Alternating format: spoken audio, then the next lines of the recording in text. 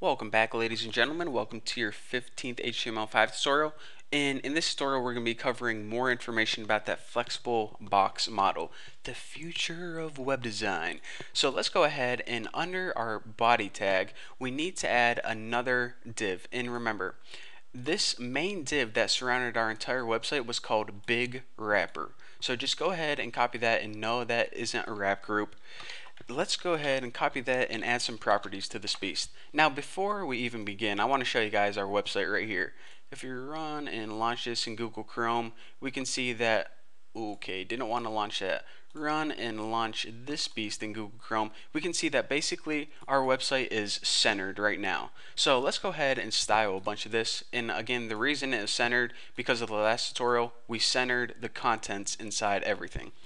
So now I can finally go on to this big wrapper. Now the first property we want to set is max width. Now again, like I said, we are going to be designing a website that changes in width depending on how big your browser is. So if you have a small browser like a cell phone, it's going to be a skinny website. If you have a big browser like a widescreen computer, then it's going to be a wide website. However, we want a maximum width. We don't want this website to be 3,000 pixels wide. So we're going to set a max width of, let's say, 1,000 pixels, and this will just give us some form of consistency, some standard we can go by. So now let me just spice things up by making things look a little better. 20 pixels, 0 pixels, and if I'm going too fast, just check out my last tutorial. You guys are going to understand what all this means.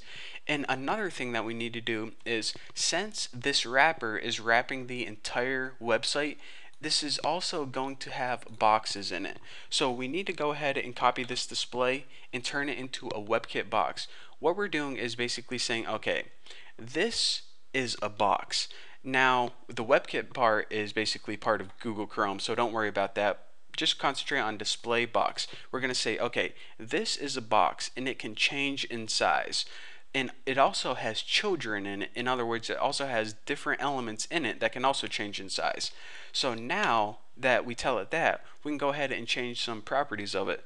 The first is Webkit Box Orient. Now what this property means is the children inside. Do you want me to place them left to right or one on top of each other? In other words, I don't want to say block and inline, but for the purposes of this tutorial, that may be kind of a, just think of it like block elements or inline elements. So block elements, since they're placed one on top of each other, we're going to say vertical, if I can spell that right.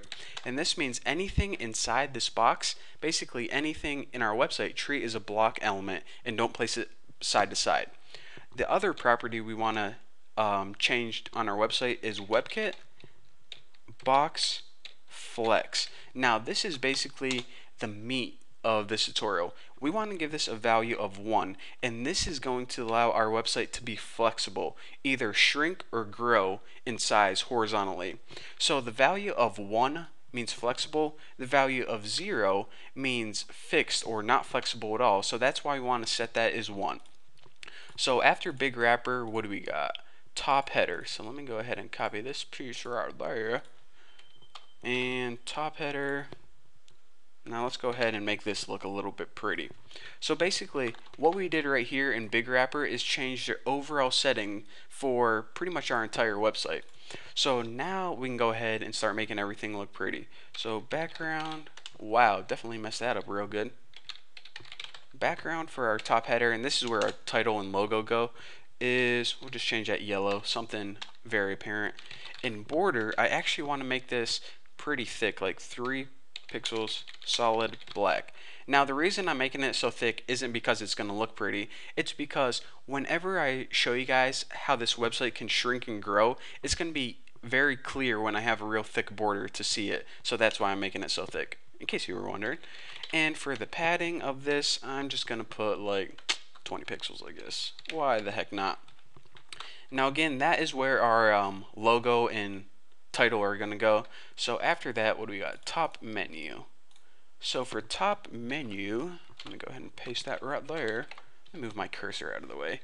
I'm going to do the same thing. I'm going to give this a nice thick border, and I'll make this one red. That should be pretty obvious. Background, I think I made it blue last time. And for the color of the stuff inside, I'll make that white. And I think that is all for top menu. However, we do need, if I copy this, the list items in top menu, because remember our fake navigation bar was made up of a bunch of list items. And for that we need a display, and we're just going to set these as inline block. Now remember, whenever you hit the display, you're basically telling it how you want the elements to be lined up. Now inline means position it left and right instead of, one under each other. So that's why, since we want our navigation bar, all those links to be side by side, we want to make those inline elements. So next we want the list style none, and that basically means no bullets or anything. Padding 5 pixels. And what else do we want? Font, I can go ahead and just copy. I think I'm just going to go ahead and copy this font because it's a pretty good looking font and I don't feel like typing all that out. So basically, now that we have the list and basically everything looking pretty, let's go ahead and refresh this and see what we got. So right now, what we have is our main header and our menu taken care of. However, all of this stuff, remember, this article, and this little news section right here, we wrapped in something called, what do we call it, new div.